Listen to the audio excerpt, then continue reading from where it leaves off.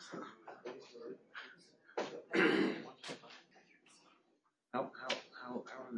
the Mets doing? Welcome, everyone. This is the monthly colloquium for our Center for Medical Humanities, Compassionate Care, and Bioethics. I'm Van McCrary, a member of the faculty, and here to introduce our very special guest today, Dr. James H. Jones. Dr. Jones is alumni, distinguished professor emeritus at the University of Arkansas. He has a PhD from Indiana University in American Social and Intellectual History. He has held numerous fellowships, including NIMH, Harvard University, Kennedy Institute of Ethics at Georgetown University, Rockefeller Foundation, and the National Endowment for Humanities. He's written 2 major books. The first is Bad Blood, story of the Tuskegee syphilis experiments. He gave us a rousing lecture at noon on that today, which was well attended. And his second major book is Alfred C. Kinsey, A Private Public Life. Bad Blood won numerous awards and was named one of the best 12 books of the year by the New York Times Book Review. His work on Kinsey was one of the 2 finalists for the 1997 Pulitzer Prize. His publications run the gamut from Hastings Center Report, a well-known specialty bioethics journal, and the New Yorker magazine. So that's enough introduction, so please help me welcome Dr. Jones.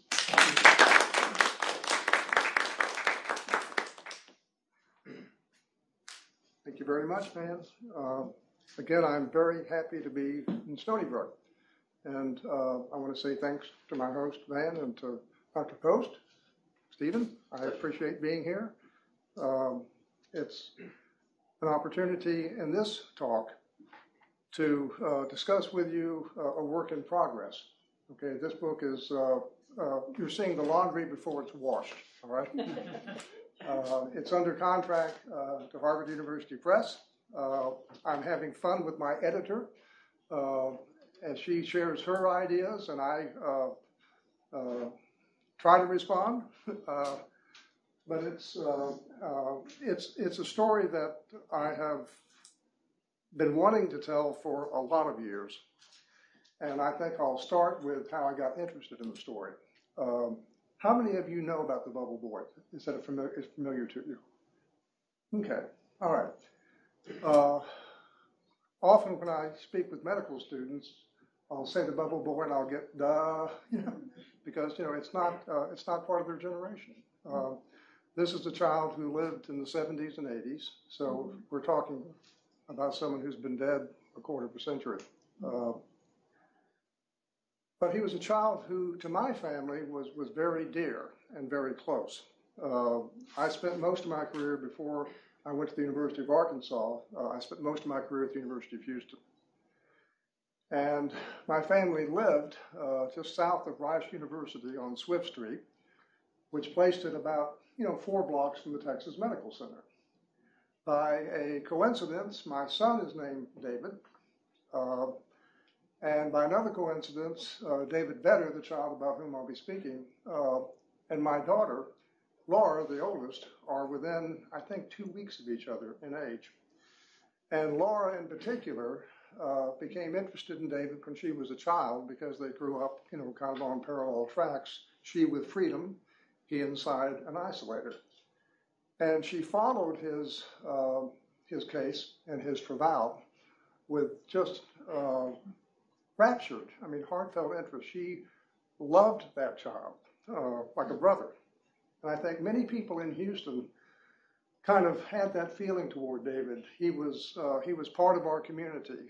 Part of it had to do with the fact that the medical reporters for the 2 local papers, the Chronicle and the Post, both would give periodic reports on David, especially his birthdays. And around Christmas time, there would be these kind of warm and fuzzy, articles about the bubble boy. So everyone watched that story, and we all wanted it to turn out well. There was this hope. By the way, I think the title of my book is not going to be The Technology of Hope. It's going to be The Agony of Hope. Okay? And I'll explain. So I decided to write a book on David when I was winding down from writing my Kinsey biography. The only way I can stay out of trouble is to have a project going. And one of my professors in graduate school said that ending a book was like, ending an affair.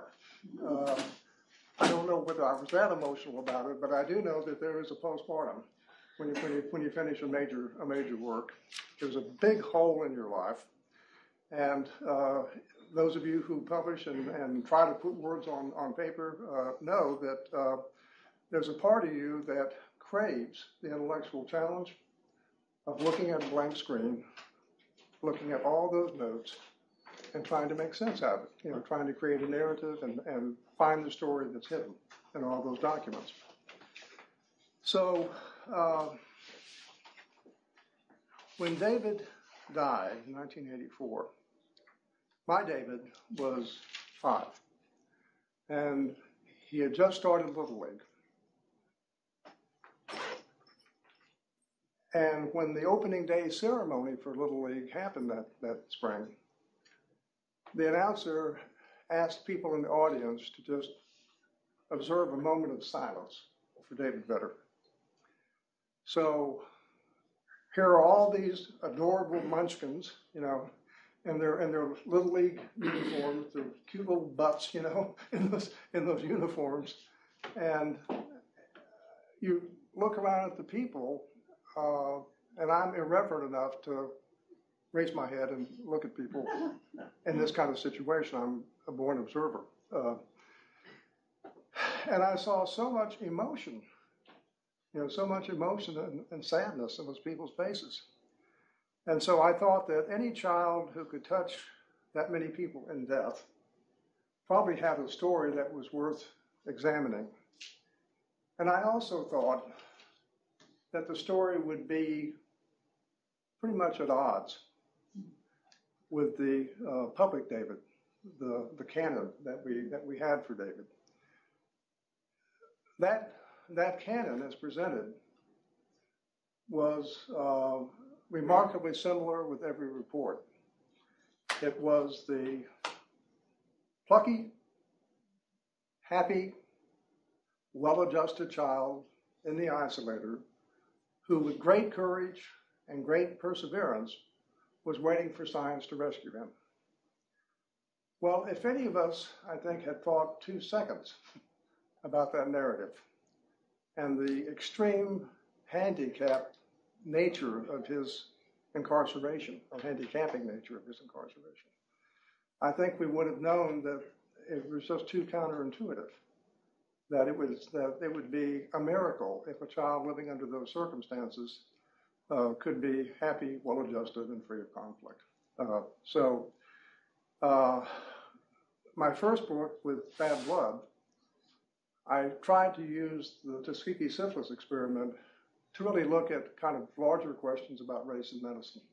And I thought that the advantage of that topic was that I could create something with a strong narrative pulse that would get people interested in the story, and then I could sneak a whole lot of history by them. That was the goal. And with David, as I write this book, I find myself wanting to use this child and his life to talk about children and human experimentation. Because that, in every sense of the word, is what David's life was. It was a slow motion experiment to see whether a child, could be saved and flourish under those circumstances. Instead of integrating photographs with my talk, I think I'll just give you a quick walkthrough so you can look at the munchkin we're talking about. We can see David, because I want you to have a visual image. Then I'll say some things. So there's David qua infant in his isolator, and you can see his toy above him. Cute kid. This will be a central person about whom I'll be speaking. This is John R. Montgomery, okay? Jack. and he was the pediatric immunologist who was responsible for David's case. He was his clinician. He was David's doctor. That's David. It looks like he's about maybe 4 there, 3 or 4. This is the second member of the troika of physicians who are deeply involved with David's case and the decision to put him in the isolator. This is Mary Ann South. She too is a pediatric immunologist. She was at Baylor at the time. She later went to Penn and was at CHOP for a period, and then she went to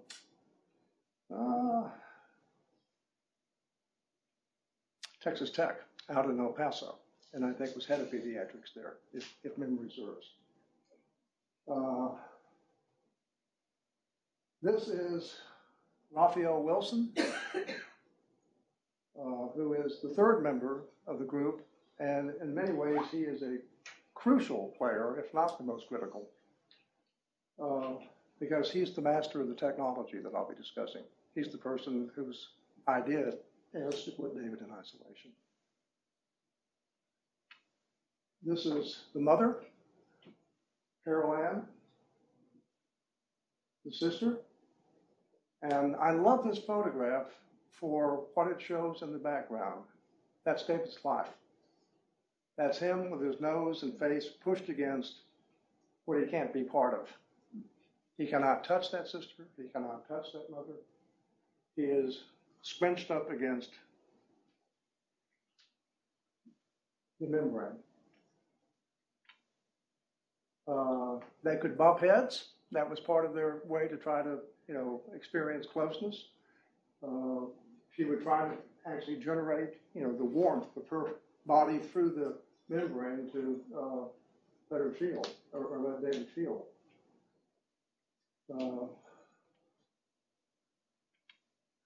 There's David, just kind of mugging for the camera.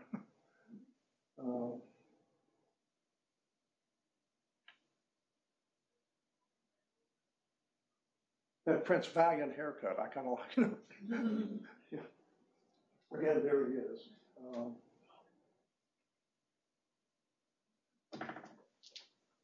Yeah, who's that? Oh, okay. Yeah, that's Raphael Wilson again.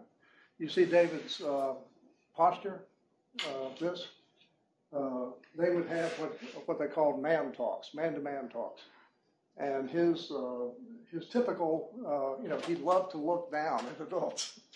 So this is David getting to have a little leverage, a little advantage, and look down at the person who put him in. Okay, this woman, Dr. Mary Murphy, I'll say quite a few things about in a few moments. She was a child she was a child psychologist who came into David's life when David was 3. She was brought in basically to test him, to see how he was doing developmentally. And she was divorced, had a son who was almost grown, was very vulnerable to the needs of a very needy child, and she became a surrogate mother and was easily one of the best things that ever happened to David.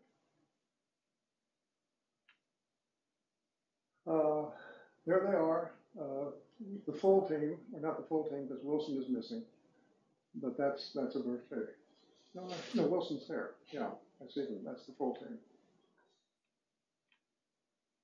Okay, just another view of the isolator. As David gets older, they try to create more space for him. The apartments for each unit get bigger. He has a sleeping unit. He has a play unit where things can go in and come out. It all has to be sterilized.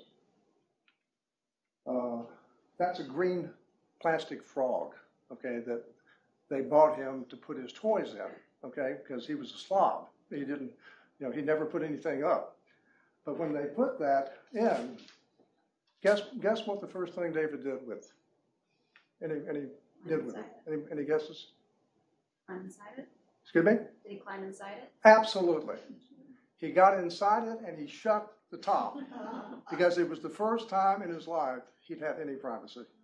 The very first time he could have any control of his environment. Okay. Again, there he is. He's growing up now in front of our eyes. That's homeschooling. That's one of his teachers who comes. David had a pretty high IQ and was sharp. This is the much touted spacesuit, they called it. It's a portable mini version of his isolating unit. But for the first time, he gets out of that bubble. He's tethered to a support motor for air and whatnot, but he's able to move around. And children learn so much by doing, and the circumstances of his existence made doing almost anything impossible. So when they take him out, there's a whole literature. There are articles on David's developmental issues, and one of them has to do with his vision and what he sees and what he can't see. He lived in a one-dimensional world. He didn't know what happened when people went around corners. That's just not part of, so his perceptions of the world are very interesting. And one of the first things that he wanted to do when he got out, he's carrying his little life support system with him or dragging it in the wagon, is that he wanted to go around a corner. What in the world is around a corner? And then there are photographs of him just being mesmerized, standing in front of a faucet, watching water drip. I mean, it's just, just very, very simple things. There, he's watching the water drip. And he's 6 years old. David the reader. Unfortunately, David never developed into being an avid reader. Mary pushed him as hard as she could to get him to read, but he was not an avid reader. Getting help with a word. What the public really didn't know is that David spent most of his life in the hospital, to be sure, but they set up an isolating system at home. And it was in the living room. They took over the living room of the veteran's home, and they had another unit they could put him in out here and drag him out. So on the periods when he went home, he could be outside some as long as he was in that. There's Sis' mom birthday celebration. Okay. That's one of my favorite photographs of David. He's just mugging for the camera, just being a kid. Okay. 79. This is the doctor who will eventually get David out of the isolator. This is William Shearer. He's a pediatric immunologist as well. And he'll perform the priestly duty of persuading the parents to take the risk.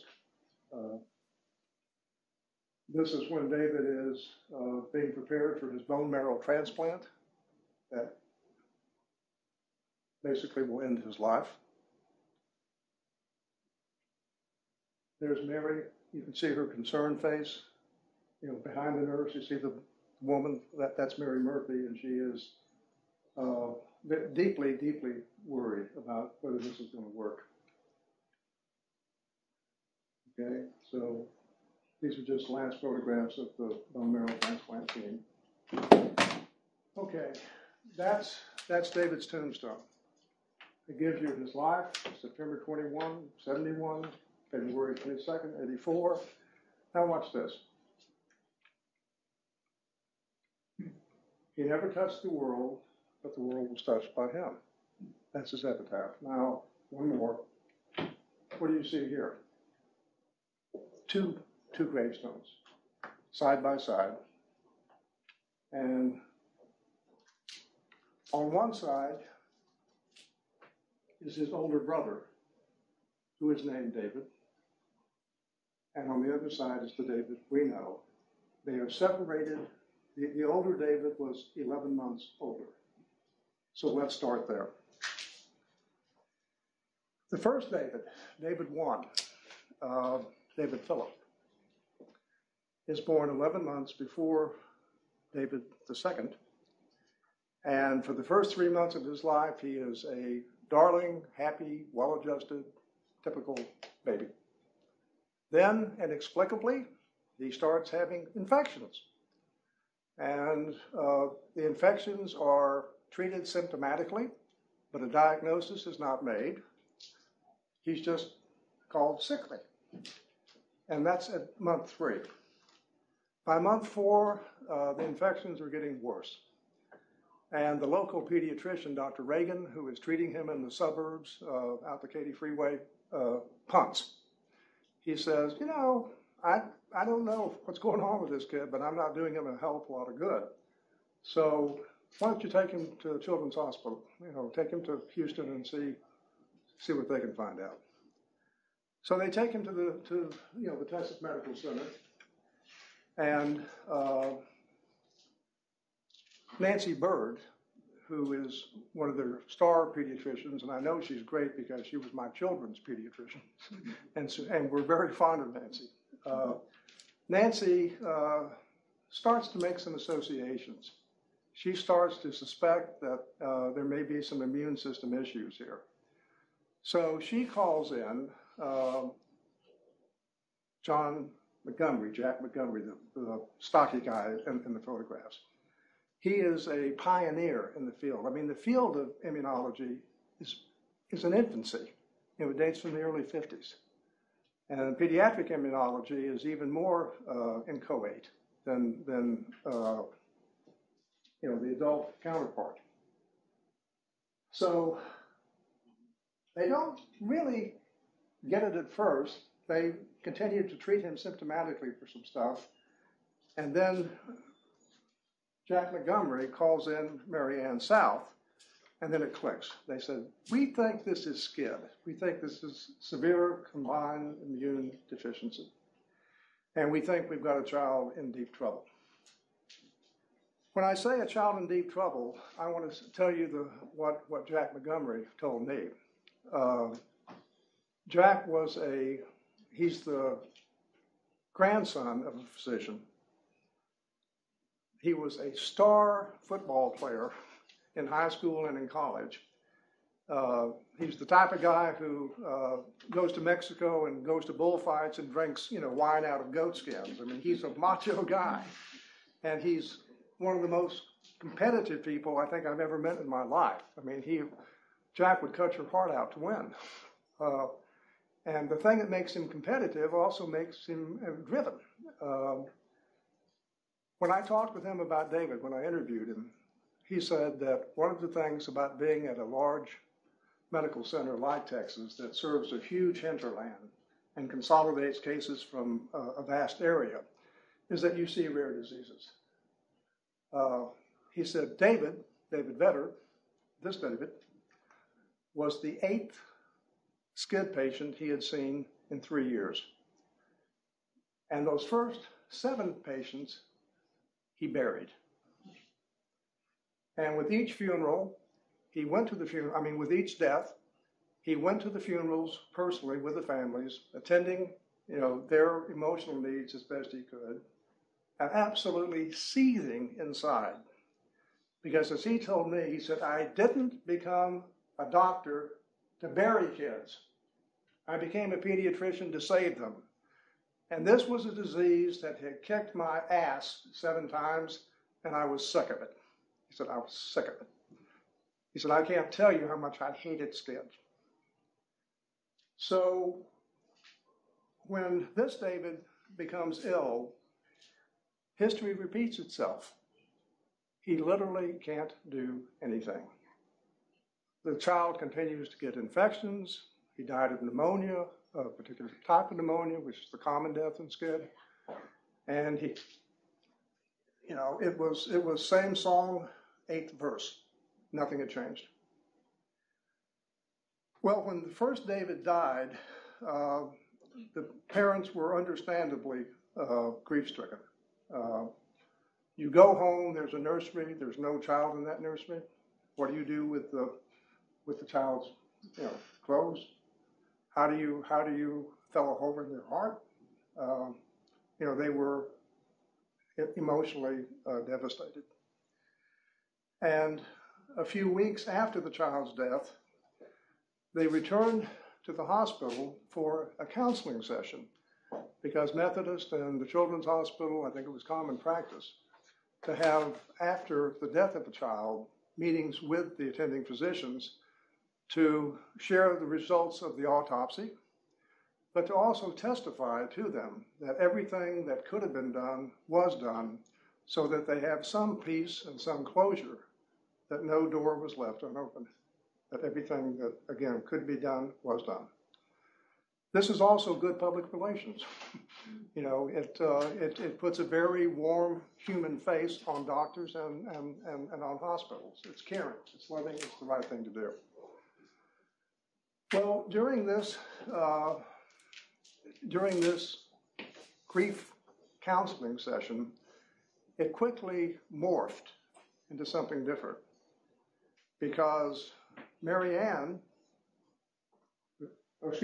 Ann, the mother, shared with the doctors that they were thinking about having another child. In fact, they were very seriously considering having another child. Now, why? They wanted a son. It was very important to David Sr., the father is also named David. It was very important to him that he have a male heir, a football buddy, you know, a son.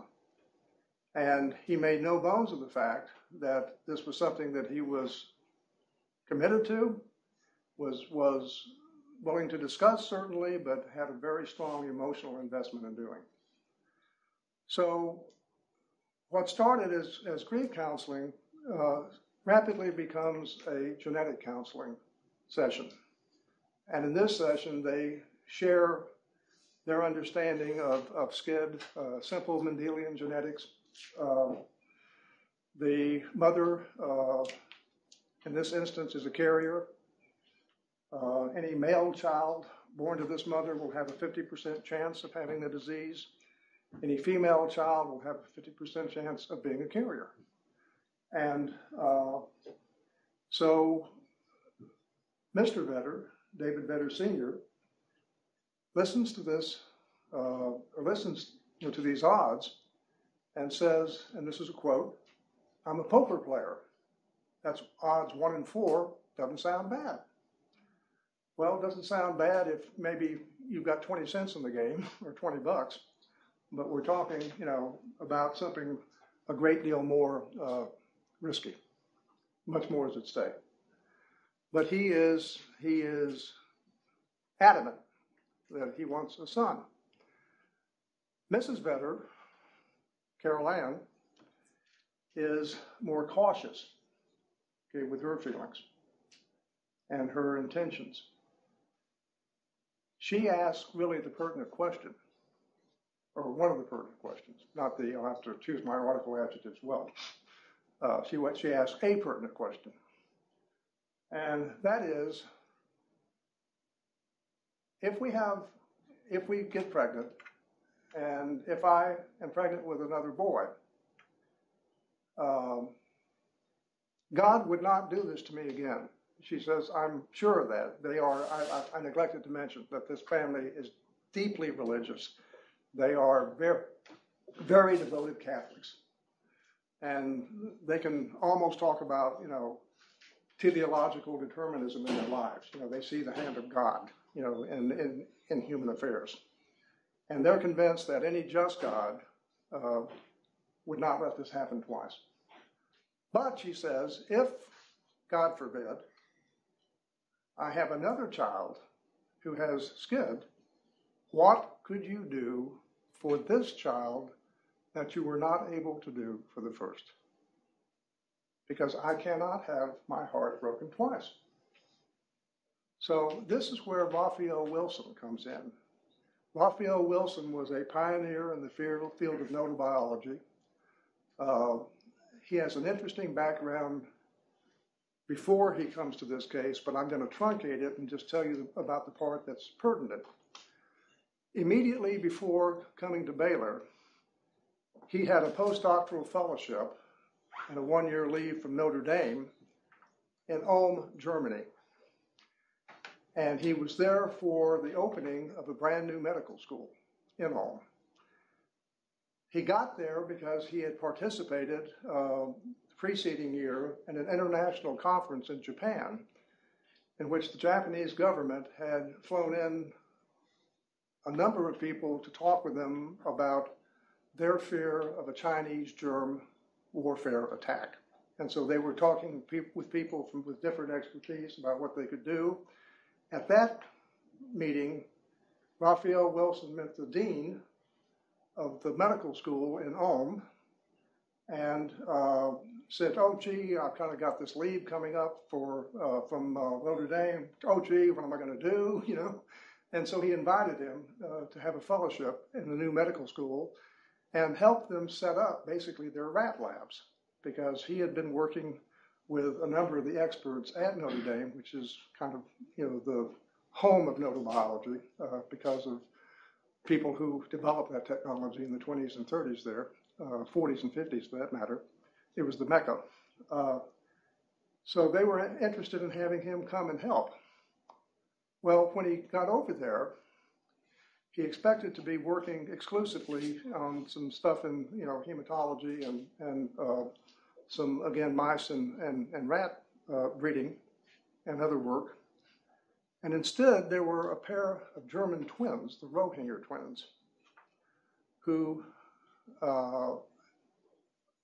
had been brought to the hospital as infants, about 6 weeks old, 6 weeks old, and they were showing signs of infection.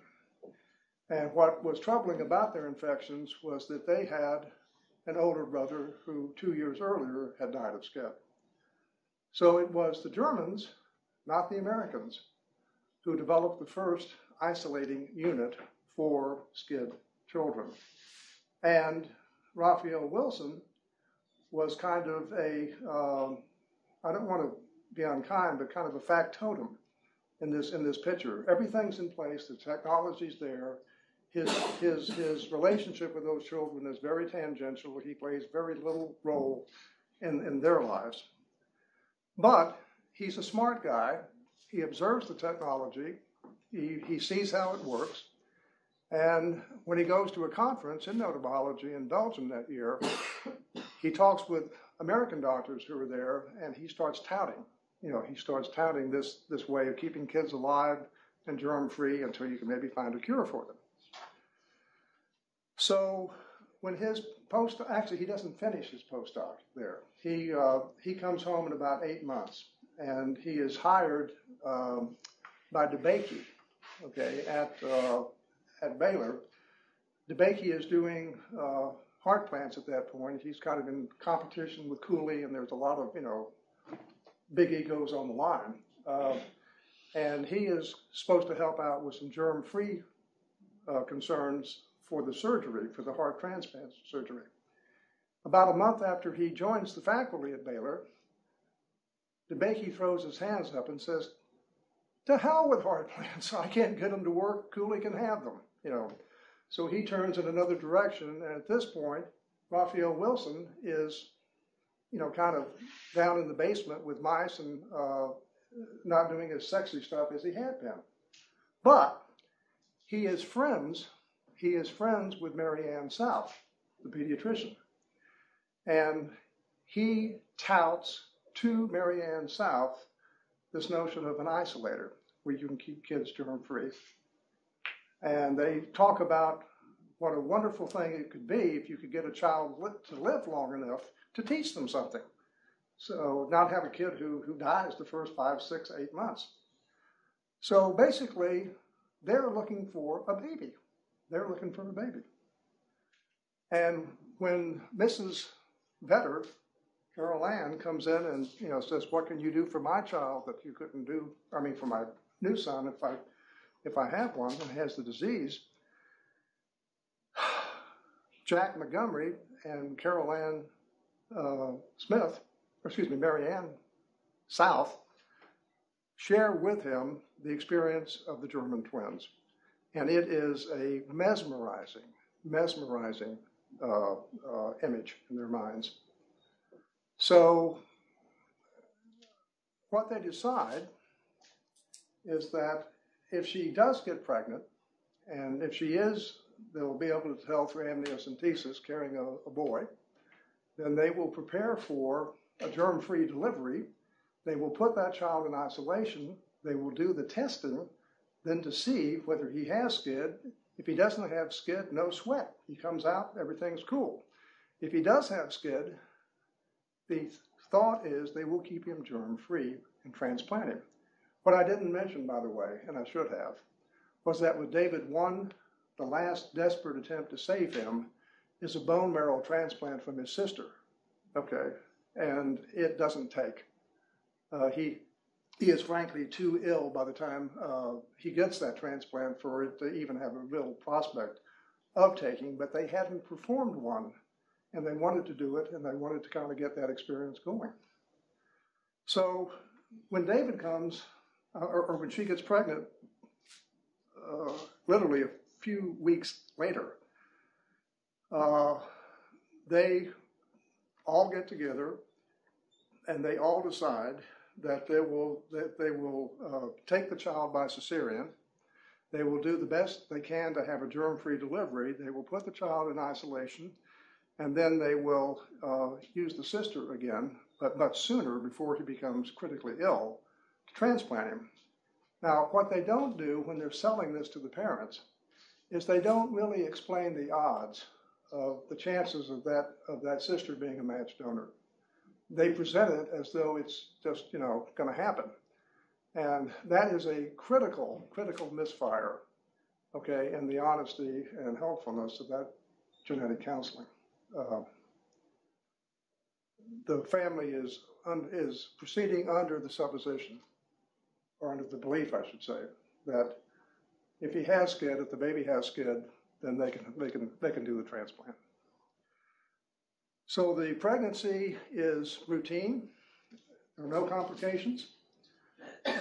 They agree upon a delivery date in which the child will be taken by cesarean. The date comes, and before it comes, they bring her to the hospital. I've got a detailed description of the preparations because it's really cool stuff. You can't imagine the lengths they went to create a germ-free delivery. They create this wonderfully redundant filtration system. They scrub the walls with toxic chemicals that would have killed the hardiest rat. They scrub her to an inch of her life. They triple gown when they have the delivery. Raphael Wilson, okay, who is the guru of all this technology, is in the delivery room with him. Now, what I didn't mention, and I'm saving it for dramatic appeal, guess what religion Raphael Wilson is? He's a Catholic. And guess what kind of Catholic he is? He's a Catholic brother. He's a member of the Holy Cross or the Notre Dame sect there. Yeah. So when he speaks not only with the authority of science, he has the imprimatur of God. And he tells them this technology can work. He, by the way, becomes the godfather of David the bubble boy, when he's born, and he never sees any conflict in his roles, none whatsoever. So when David is born with all these heroic preparations, Raphael Wilson is in the delivery room. There is holy water that has been sterilized before then. One of the parts of the delivery is that nothing is done spoken. It's all done with a series of signals, of eye signals, because they wanted to keep the air as still as they possibly could. And they rehearsed all this and rehearsed it and got everything down. So when the appropriate time comes, he looks at the mother, looks at Carol Ann. She gives him the look. He baptizes David and puts him in the isolator, and they whisk him away. And this is where the story really begins. They have a child now in the United States, not in Germany, in an isolator. Within a matter of a week, they determine that he does have SCID. And within a matter of a week and a half, they determined that the sister is not a suitable donor. And guess what? There's no plan B. There's no plan B. The plan at this point, if you go back and read what the treatments are for SCID, they're talking about thymuses and thymal tissue transplants, and they're talking about this and that, but they all understand pretty clearly that there's no treatment. So all they can do, really, is keep David in the isolator and see whether science can catch up, see whether something can, they understand really that a transplant, a bone marrow transplant, is going to be the only efficacious treatment. And they're scared to death of graft host. They've got to worry about so many things, and they just kind of keep it there. So David now is in the isolator, and I'll give you a fast forward, okay, basically of his life. The first year of David's life, year and a half, as I've written it, I would not wish on a child. Too many people have access to the body. Patricia Bielmir, who was a otobiologist and became David's first surrogate mother, told me that David, by the time he was 9 months old, his feet looked like a pincushion. So many people had taken blood samples of him without a protocol, with no one controlling access to the body, that when he saw any adult go into his room, he would scream in terror, because his association with people was that he got stuck. Okay, so they, have something called a papoose board, and they tie him to that, and that immobilizes him, and that lets them, so they've got, the second chapter of my book, by the way, is entitled, I Have My Baby. What I didn't say was that when Raphael Wilson came out of the delivery room, he grabbed one of the scrub nurses, gave her a big hug, and said, I have my baby. Okay, so science is going to go forward. All right, so David is a child who is locked 24/7, that he doesn't go home for a while yet, in this isolator. People have access to his body. Too many. He's actually anemic from the blood takings, and at this point, there's really what I call a search for order in my mind in the handling of his case. You need somebody to come in and kind of take control. And fortunately, by the time he's a year and a half, there's a woman who is a very excellent clinician and a very tough cookie who performs that role. She's a pediatrician, and she's the first, female full professor of pediatrics at Baylor. And she creates charts, she creates barriers for access to the body. Patricia Bielmir, the neurobiologist who reads to David every night and is a surrogate mother, she kind of is a sentry. She's there every night to try to protect him. And things at this point start to get a little better. But the problem really has a lot to do with bonding with the family and the relationship there. It's one of the problems. Because when Carol Ann, the mother, gives birth, there's no opportunity to hold the child. There's no opportunity for them to be intimate. There's just the child in the isolator, and basically she goes home. And she does not see that child for a month.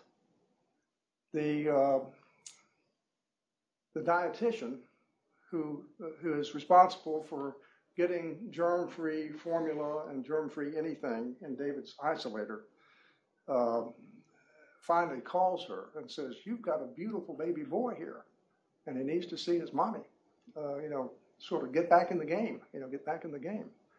And she starts coming then, and slowly but surely, I think, the self-protective instincts that kept her away for not wanting to go through hell again with grief start to be pushed aside by maternal instincts, and she, will come to see David basically about once a week. She'll come on Sundays and spend. I've seen the nurse's charts. about how much time she spends. So the nurses with David are confronted with a child who basically doesn't have, with the exception of Patricia Bielmir, this woman who sees him at night, doesn't really have a bonding relationship because the nurses are on 3 shifts. They come and they go. He is, exposed to so many people. They take photographs of his mother on the isolator and says, "Mommy, Mommy," and they repeat, "Mommy, Mommy, Mommy, Mommy, Mommy." So he'll have some way of knowing who his mother is. So there is an attempt when David is quite young by someone, and I think I know who it is, but I'm not going to speculate in public. But there's a person who has a dark vision of David's future, and I think correctly divines that his life is going to be difficult, very, very difficult. And so there was an attempt to sabotage the isolator. It was discovered in time to plug the holes and to make sure that at that point he wasn't colonized by germs. But hospitals are dangerous places. People can help you and they can hurt you. David, when he's 3, gets a huge break. It's a huge break. Because that's when Mary Murphy, the woman I pointed out, comes into his life. And she's the one who is divorced. She has an older son. She's dead now, but she was a really neat lady. Had an undergraduate degree in engineering and had a very mechanical bent and aptitude, very smart, and loved to do things with her hands. So she saw David's huge deprivation in terms of stimuli and would take clocks in and take them apart and show him how they work. I mean, she took so much crap into that room and just, deconstructed it and put it back together and read to him. And so they do bond. David is very close to her. It's cool. Later, when David is dealing with so much rage, his parents are very strict and try to keep him very, close to the vest and very obedient. It's Mary who teaches him curse words. Mary says, "You feel like shit today? You want to say that?" So she gives him permission to be miserable and to vent that misery with these calculated acts of defiance that all kids need. One of the central problems David, faces is the central problem of youth, and that's, independence, the search for self. How do I become me? And how do you become someone when you're totally, absolutely dependent for everything on other people? How do you become you? So anyway,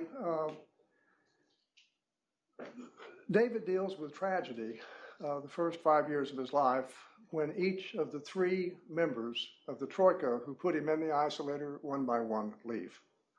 The first to leave is Jack Montgomery. Okay, he takes a job at Alabama at a med school there.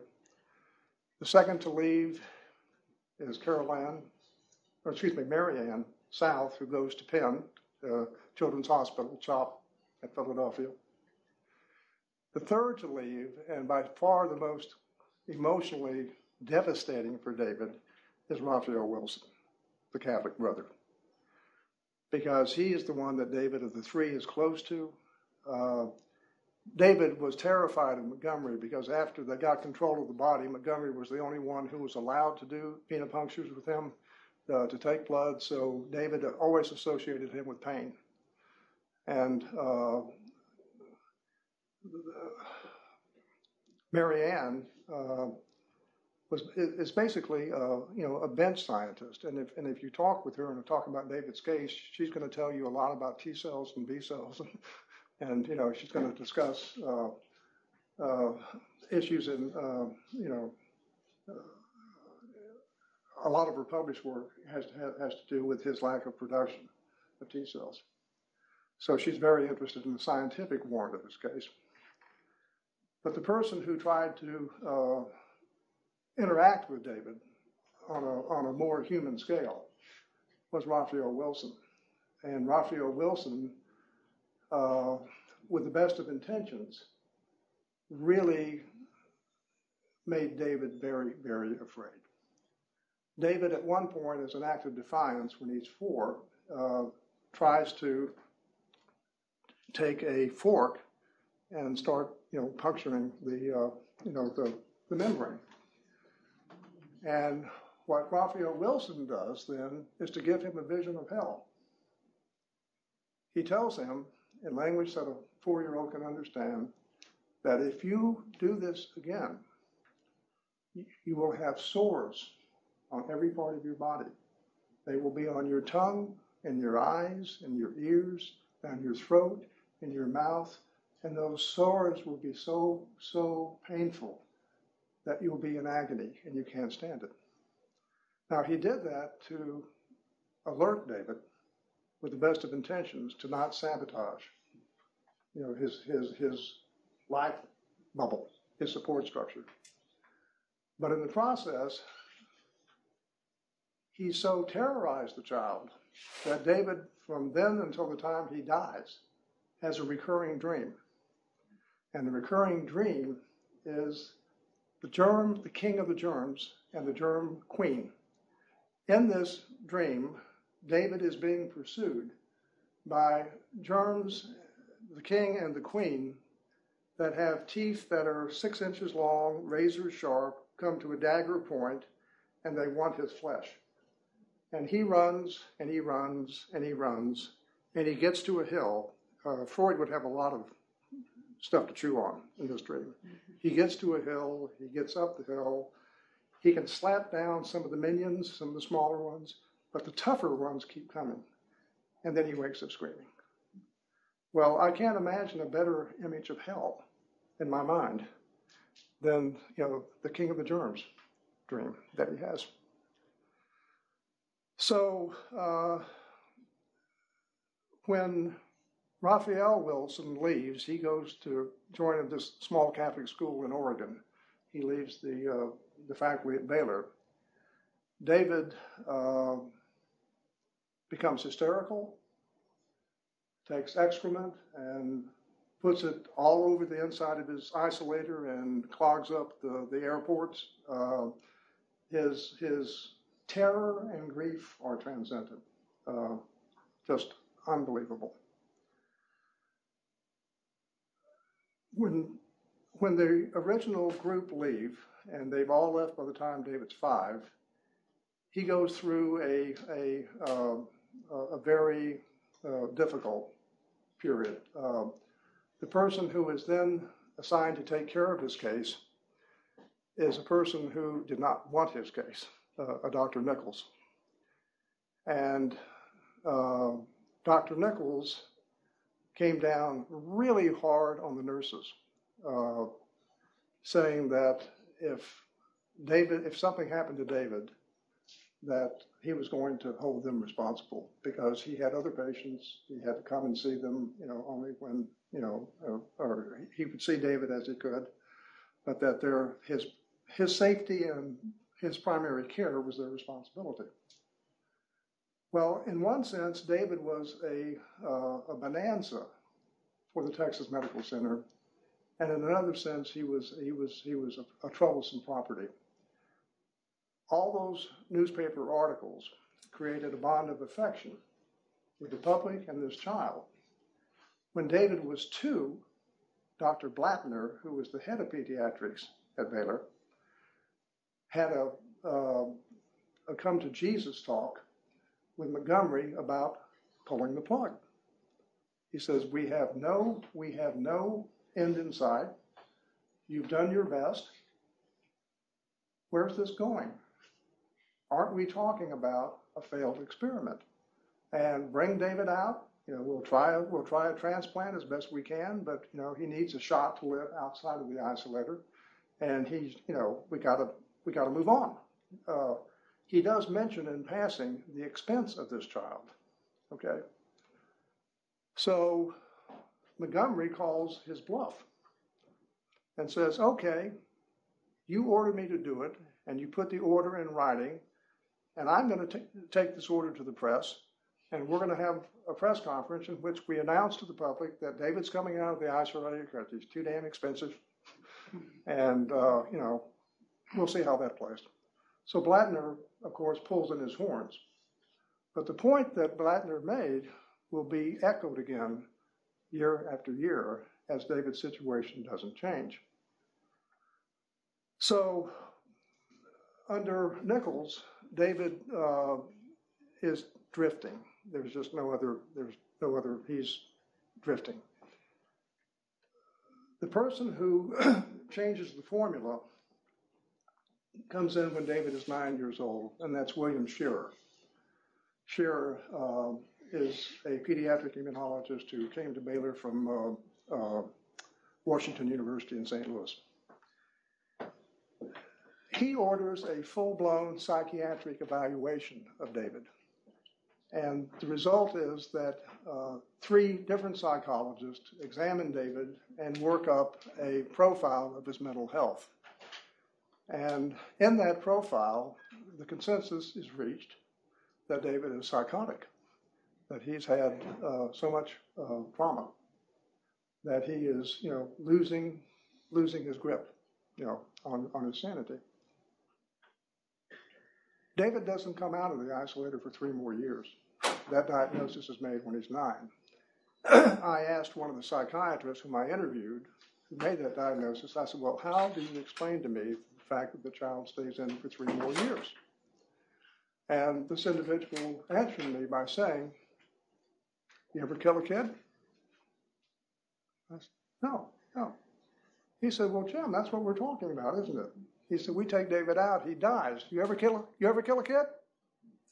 No, I haven't. He says, well, then think about what we were up against.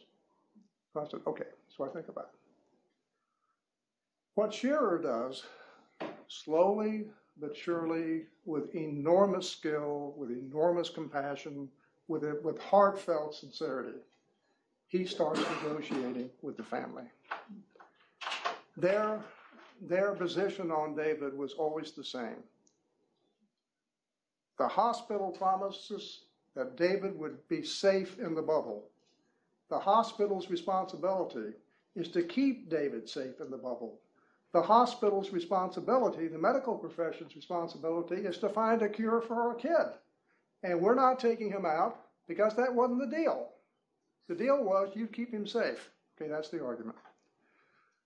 So Shearer painstakingly, and I think with consummate skill, gets the family to start thinking about alternatives and what the scenario is and what the future holds for David.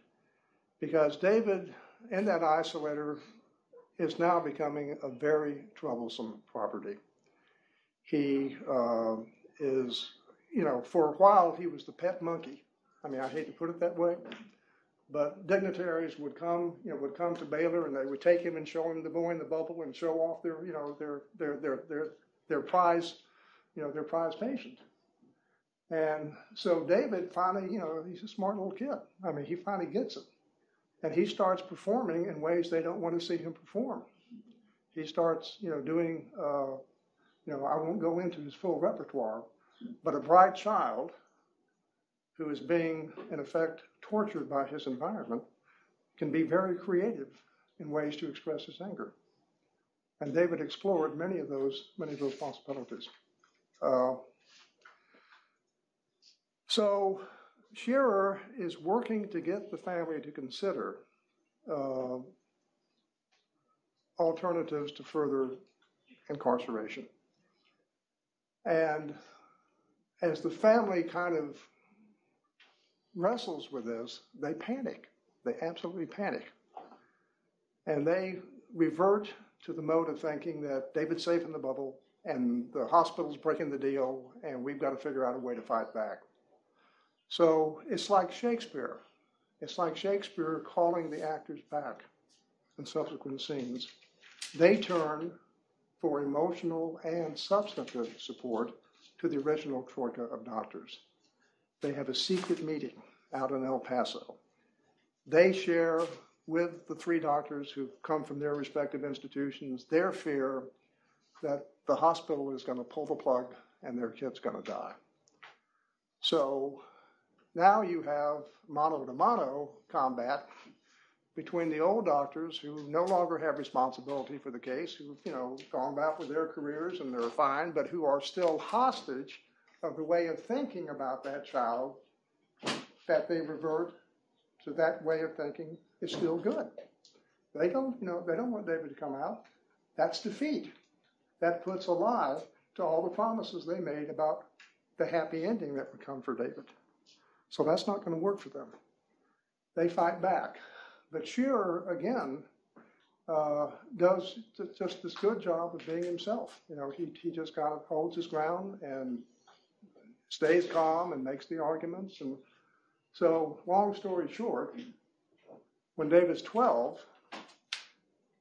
there's a breakthrough. At this point, there are 2 centers in the United States that are doing unmatched bone marrow transplants, and they're treating the marrow to prevent graft versus host, these horrible rejection deaths. And one of the centers is at Harvard, at Brigham Young. So, or is it Brigham Young or no? I think it is Brigham Young. But I have to go to my notes. I know it's at Harvard. So once again, Carol Ann, not Carol Ann, but the sister, is impressed into service. They take bone marrow from her hip. They fly it out to Boston on a private rich guy's jet. I love Texas. You've got Big Daddy Warbucks. Use my jet. And they have it treated, and they fly it back, and you saw the scenes where he's transplanted. And then it's the waiting game. What do we got? Is it going to work? Well, there's no part of David's story that isn't at some level heartbreaking. Because what people didn't know was that the sister has a very, very common virus called Epstein-Barr. And this child who has no immune system then gets the bone marrow transplant that's been treated for something, but not for Epstein-Barr. Within a matter of weeks, he starts to become very ill. Within a matter of 3.5 weeks, his body explodes with tumors, internal tumors, and he's hemorrhaging massively, inside. So David dies a very agonizing death. And when it's clear that he's not going to make it, but he's much too ill to benefit, I think, from much human contact, they finally take him out of the isolator. And his mother can finally touch him and hold him for the first time. And so David dies. And his death scene, again, is Shakespearean. The doctors who put him in the isolator are all come there, and they're there for the death vigil. Shearer, who's done his priestly duty to try to bring this sad case to an end, they're across each other at the hall, with their arms like this, looking at each other.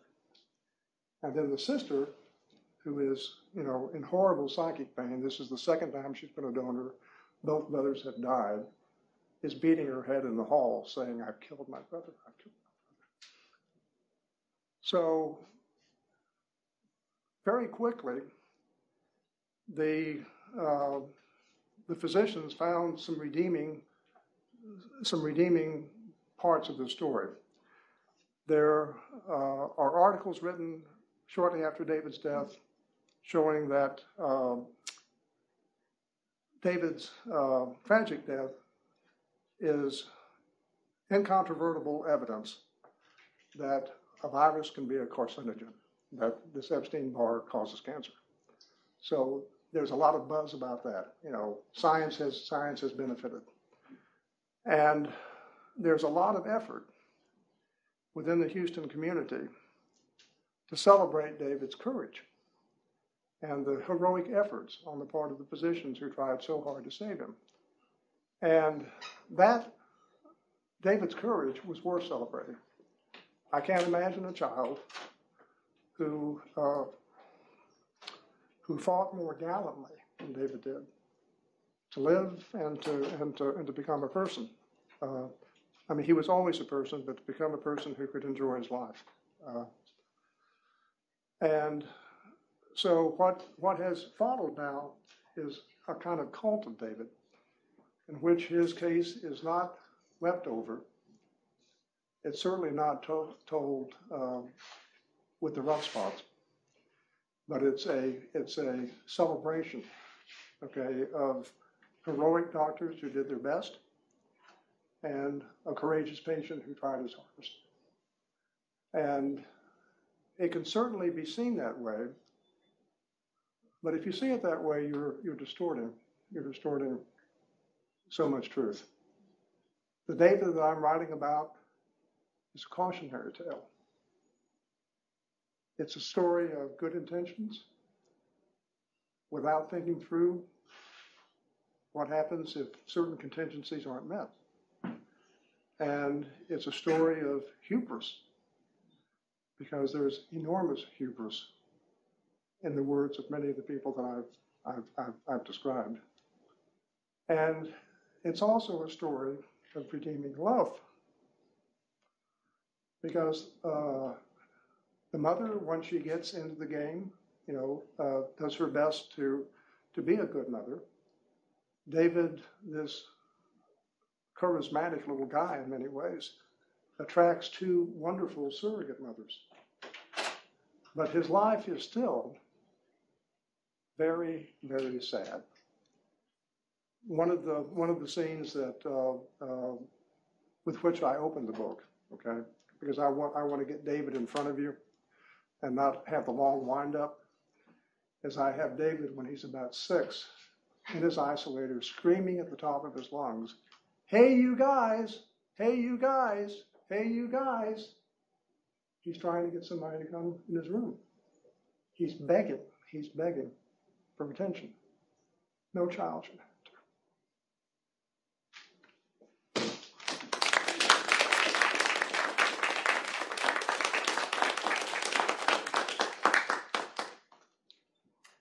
I'll be happy is not the right word, but I'll take questions or comments. How do you? Go ahead. Toward the end of his life, when he was 11, 12 years old, I know he was diagnosed as being psychotic, but was he able to have conversations about his life and where he intended to go with it? Did he want to live at that time? As best I can tell, David's communication with his parents was very circumscribed. I think he was under a lot of parental pressure there to be a very model child, put it that way. I'm sorry. A very model child. The person with whom he can share his inner feelings and rage, fear, frustration, anxiety is Mary Murphy. And Mary's descriptions of David in those years, David had an ability, which he describes beautifully, to kind of pull it together. He would be hysterical in some instances, and just sobbing uncontrollably, bouncing, off the walls, doing, venting. And then he could, especially for his parents, apparently tone it down and be. But she asked him, I've been reading the literature because it's something I haven't written in the chapters yet. But there's a pretty helpful literature on what children understand about death. And I'm sort of thinking, I'm processing that literature. I'm trying to look at the facts that I have, with the descriptions that I have of David in his last years. Certainly he understood that. Okay. And certainly he understood that his life in the isolator was becoming untenable. but he also, at least according to Mary, and I have no reason to doubt it. Well, he put it, by her description, he put it well. He put it as well as a child could. He says, I have two fears. One fear is I'll never get out of the ice. And the other fear is I will. What am I going to do? So, my wife asked me, she says, why don't you write a happy book? What the hell's wrong with you? At the new lecture, you discussed the Tuskegee experiments and the resulting President's Commission on Medical and Behavioral Research, which led to the institution of IRBs. Right. Well, it starts with those hearings, with the conventional And hearings. this is contemporary with his early years. Right. Well, yeah. This is a point that I hammer in a chapter that I've written. It seems to me that the field of bioethics, and I'm speaking now as an intellectual disorder, is called into existence largely by a series of very prominent cases that present to the public many of the, of the really hard stuff that these people deal with, daily. And the thing that has always amazed me about David's case is that he stays under the radar. And his life is literally simultaneous with the rise of bioethics as a field that has some cultural authority. But he stays under the radar. And what makes it, just a second, I'm on a roll here. I thought of something that will interest you. I thought of something that will interest you. There is one bioethics consultation in his life. One? One. And it occurred when he's 3. Okay? You guys know John Fletcher? Sure. Sure, you know the name, right? Okay. Well, John Fletcher was on a temporary lecture gig or appointment or something at Rice, at Rice University, in circa 1975. Okay? And the chaplain at Texas Children's, a guy named Lawrence Wilson, whom you may know from Columbia, because I think he's now the chaplain there. Lawrence Wilson was deeply, deeply concerned about David. He would go by that kid's room and look and shake his head and say, okay, what's going on here? So he beats on the 3 doctors, the Troika, to talk about not the T cells, not the technology. I've got this long, detailed description of how the isolator works. And if you talk to Raphael Wilson, that's all he want to talk about. It's this beautiful technology that keeps the kid alive. Lawrence wants them to talk about David. What's going on with this kid? So they they make an overture to Fletcher and ask if he'll come over and kind of lead a discussion of this case. Well, if you brought in shock troops, if you know his writings, you couldn't have brought in a kind of bigger piece of artillery. He comes pretty close to euthanasia. He goes out in some ideas that are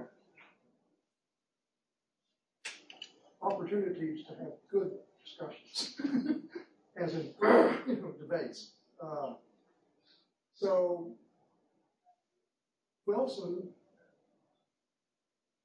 they get a room, and then so many people come. They think it's going to be a little deal, and so many people come. It's not a room like this where most of the seats are empty. They have to go to a big room because so many damn people have come and they want to talk about this case. So each of the 3 doctors presents like a 10-minute overview of the case. Raphael Wilson talks about technology. Mary Ann South talks about T cells. And Jack Montgomery talks about his hopes in the future for a transplant and patient care and how David is flourishing and doing well in the isolator. So Wilson then gives the podium to Fletcher. And then all hell breaks loose. I mean, Fletcher comes, he's got guns blazing on both sides. He's asking the hard questions. He's really upsetting people with his not buying the formula. He's off the reservation. So what happens is that Jack Montgomery, who's in his position, explodes in his chair and says, "This is puerile. You can talk about these kinds of issues all you want to. I have patients to care for." And he storms out. So that's the only time, which I'm aware, that there's any effort to have a review. But then what's really funny, it's like taming the shrew almost. Wilson and Fletcher hit it off. They hit it off. And Fletcher, who's at UVA, invites Wilson to come and give a talk on David. He was like 76, I think it is. And I love technology. It was film. I got the film. I got, I love research because if the damn stuff's out there, I'm going to find it. That's just short and long of it. I love research. And so in this presentation, Wilson talks about technology. He gives you a elegant description of how the isolator works and all the heroic measures to sterilize everything that goes into it so that they're keeping him as germ-free as humanly possible. And then what happens at UVA is the same thing that happened in COVID. People start coming to the microphone and questioning. And this one guy, comes to the microphone and says, "What is David's quality of life? And what is his prognosis? And are you worried about his mental development as he continues to be untouched by human hands? To have less space than a murderer would have in prison? Come on. What are we doing here, folks?" But that's the only ethical, it's a 1-2 discussions that I know of. And this, as bioethics is coming of age, developing cultural authority, those deans are hiring you folks, you're starting to get a toehold. That's why he was never, even though it was an experiment, it was never viewed as an experiment by the early people who were in charge of ethical evaluation at. No, actually, it does go to the IRB. Did? Yeah, it does go to the IRB. And the IRB, there's this conundrum. Is it research or treatment? Yeah. And there's a lot to discuss in David's case about those distinctions and the ways in which those terms can become conflated.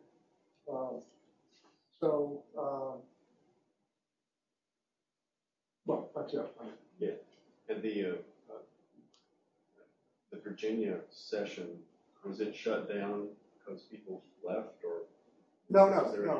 The Virginia session. It was probably more open discussion. Yeah. It's much less defensive. Okay, it's much less defensive. It's a much more wide-ranging discussion. And Wilson just doesn't get it. I mean, he's like a well-prepped witness. I don't care what question you ask me. I'm going to go back to my testimony. Okay, thank you. So that's why I wondered about the concept of this starting out as being well-intentioned. Excuse me? I wonder about the notion that the original doctors who advised the family were actually well-intentioned in their decision. Well, I think you've got three people. In fact, I know you've got three people, and I think you've got different intentions among them. I think, but did any of them have really good intentions, or was it there's no question in my mind that all three had good intentions as they understood this. No one in this group wants to hurt that child. They are not evil people, but they are people who have some tunnel vision and have their, the concerns that they have, the interests that they have, the equities they want to balance. Okay? And with Mary Ann South, she wants a child to live long enough to teach her some hematology and SCID. She wants to see what's going to happen with those. One theory that she's working with, she's hoping, she's saying, because you have to understand that this is the infancy of pediatric bioethics. I mean, of pediatric immunology. It's the disease is perfectly understood. They don't understand how many forms of SCID there are. The molecular biology has not been worked out. Yeah, but I think it was she said. I mean, initially, always there is a good intention, but then they start to relate. I mean, there is no checking for these people. Right. That's the problem. And what amazed me is that always even in any visit that any patient go to regular doctor, even for a screening for mammography, whatever, always is telling you the good and not the harm. And always there is a harm.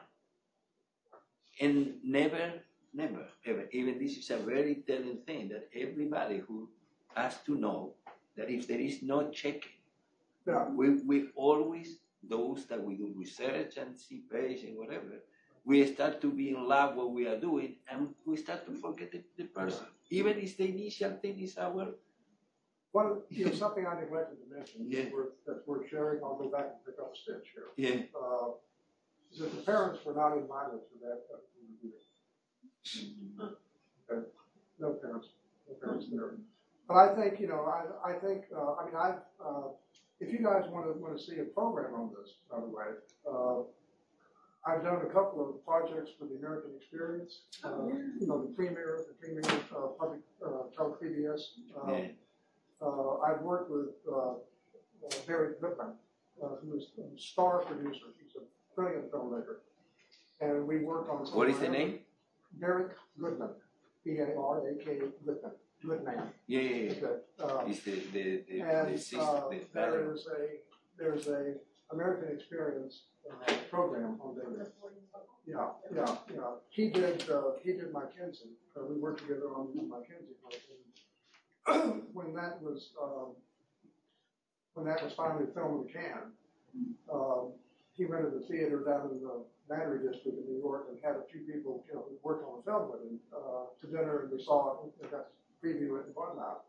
And at the end of that, he said, "What are you doing now, Jim?" I said, "Nothing. I'm certified in brain dead."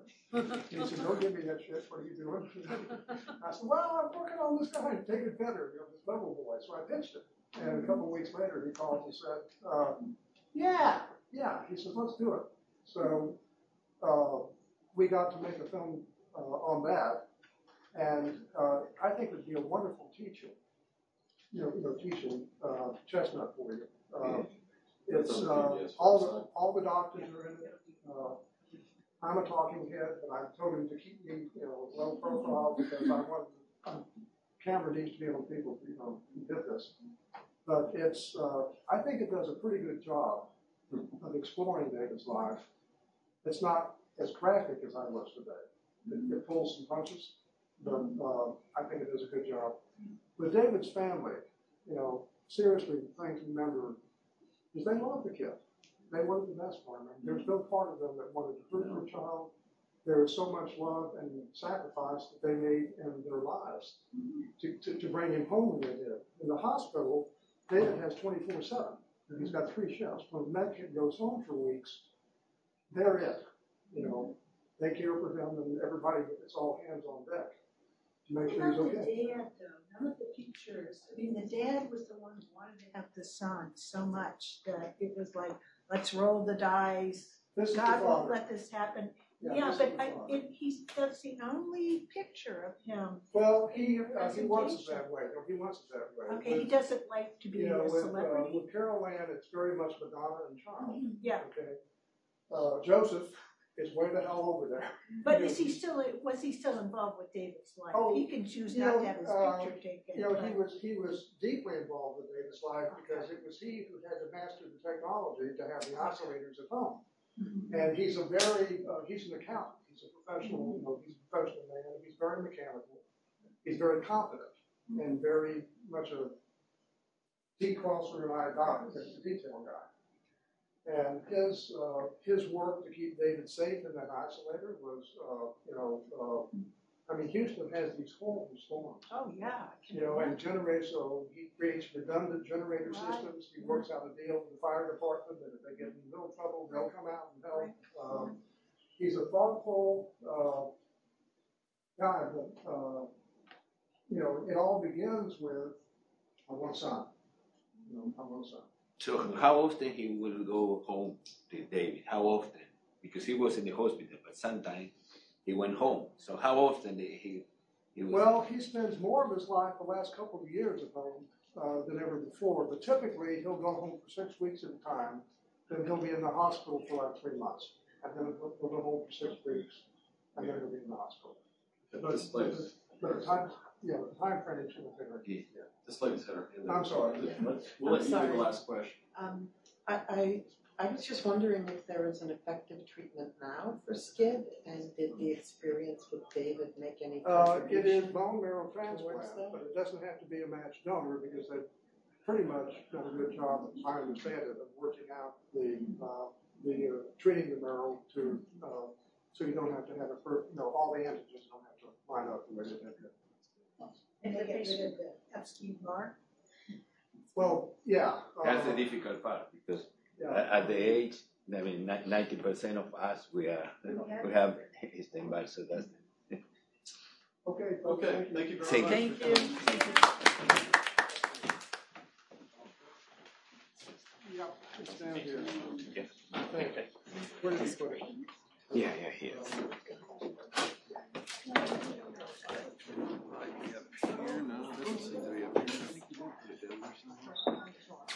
Oh, you found it?